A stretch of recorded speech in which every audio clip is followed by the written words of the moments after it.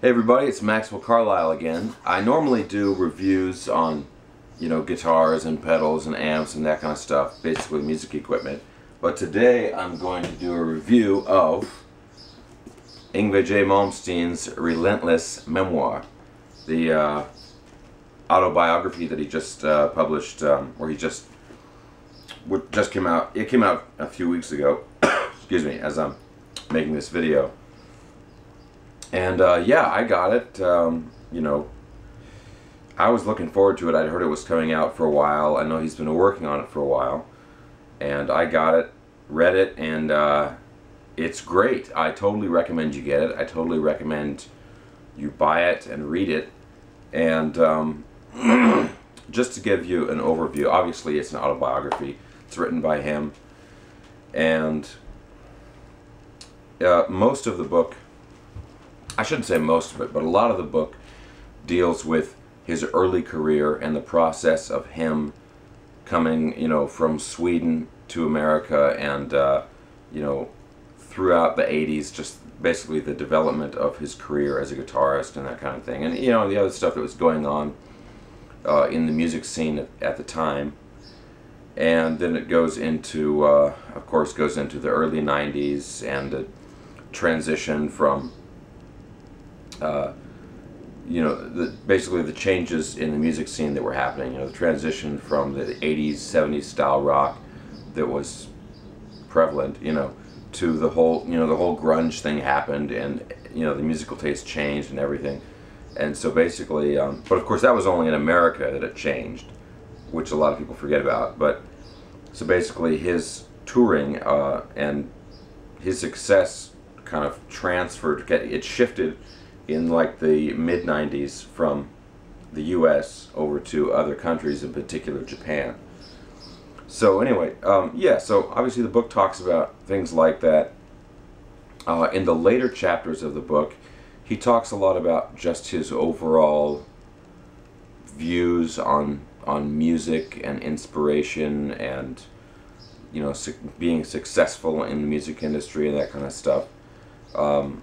Which is more just his, his personal views and his personal opinions on some things, and, answering questions that people have always asked him. But definitely, as far as his personal history, most of the book focuses on his early career. There are, it's a little bit, like when I saw the God Bless Ozzy Osbourne documentary, it's kind of like you watch it and you're like, wow, that was great, but what about the rest of it? It's like there's no way that you can fit Yngwie's career into a book which is like, I don't know, it's like 250 pages or something like that.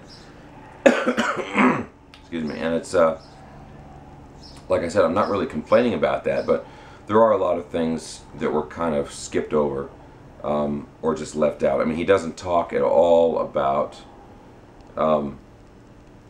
he doesn't talk at all really about his albums in the 2000s. He talks he talks about he gets up to like Alchemy, and I think he mentions War to End All Wars, and that's towards the end of the book. He says he's talking about remixing that album because he really liked some of the songs that were on it, but it had production issues. And obviously, if you're an Yngwie fan, you know that that's true. So, but yeah, he doesn't talk about his work with Doogie White. Like he kind of skips over that stuff. He skips over a lot of stuff in the 90s. Doesn't even say Mike Viscera's name once at all, which is kind of interesting. Although he does talk about the Seventh Sign album and Magnum Opus. Talks a lot about his Concerto Suite project, of course, which he performed with the Japanese Philharmonic, and other things like that.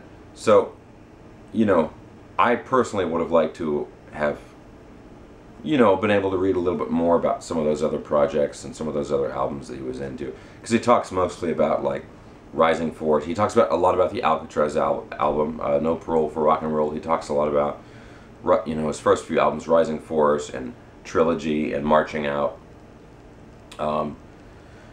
talks a lot about Odyssey, mostly because it was really not a very happy time for him, and he had a lot of personal problems going on, and that personal issues going on at that time, and stuff with working, stuff about working with Joel and Turner, which he wasn't very happy with. So he's really pretty down on that album, and just that kind of, that sort of era in his career in general, he doesn't have a lot of good things to say about it.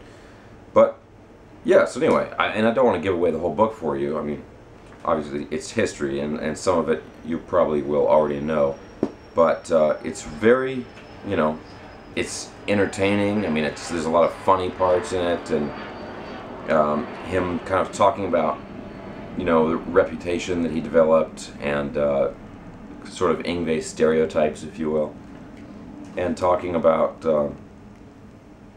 you know, he talks a lot about the different people he worked with through his career. Talks a lot about, you know, managers, you know, and the fact that he never had much of an interest until just recently in the kind of the business side of his career, and how that led to a lot of problems with him. Throughout, you know, most of his early history, he talks a lot about his, you know, struggle with alcohol and how that affected his work and the relationships he had with other people he worked with, and that kind of stuff. But it's, I mean, like I said, it's a great book to read if you have any interest in Yngwie. I mean, you can't not get it. You know, it's great. It's easy to read, for whatever that's worth, and very interesting, very funny. A lot of insight into stuff. A lot of, you know, just like little crazy stories, stuff that you never imagined, like his drummer and his bass player like driving his car off a cliff in like the early '80s and stuff like that. And let's see here. I'm looking at my notes to make sure I don't miss anything. Oh yeah, like his first record company. Turns out the people who owned the company were like embezzling a bunch of money, and they got like raided by the police or something, and somebody called him on the phone, and he got all of his equipment and the master tapes and stuff. Like, he got out just in time before the cops arrived and like busted the whole place. And anyway, really amazing stuff like that. So anyway, Yngwie Malmsteen's Relentless, a memoir. I highly recommend it. Check it out. Rock on.